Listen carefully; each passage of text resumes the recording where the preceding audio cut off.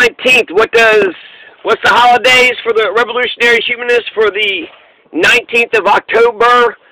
Rocktober, right?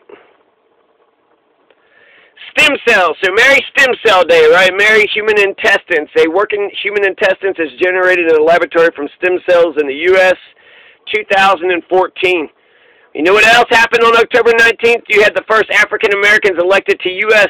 House of Representatives in 1870. You also had Gaiseric and the Alans and Gossan, the Vandals, who took Carthage in North Africa.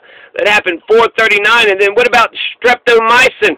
The first antibiotic remedy for tuberculosis is isolated by researchers at Rutgers University.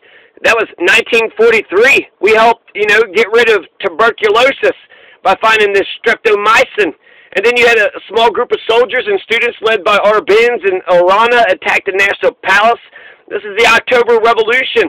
This is the October Revolution. You also got France grants Mauritania independence. So 1960, Mauritania becomes independent. Oumuamua, this is 2017, 4 years ago. The first known interstellar object detected passing through the solar system. The first known interstellar object, 2017. And then what about when the Union defeated them Confederates at the conclusion of the Battle of Cedar Creek, Virginia? This is 1864. 1864, this is just right before the end of the Civil War. At the end of the Battle of Cedar Creek, Virginia, the final Confederate invasion of the North was effectively ended.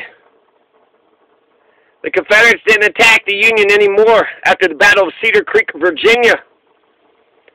Ray Bradbury, he wrote Fahrenheit 451. So, yeah, a whole bunch of shit. A whole bunch of shit's going down. A whole bunch of shit.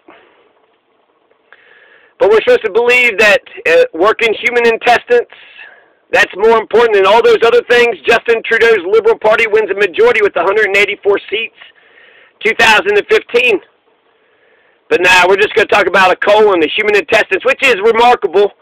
They created an organ 7 years ago. 7 years ago, an organ was created, but it wasn't a heart, it wasn't a brain, and actually stem cells, you can create an entire human being.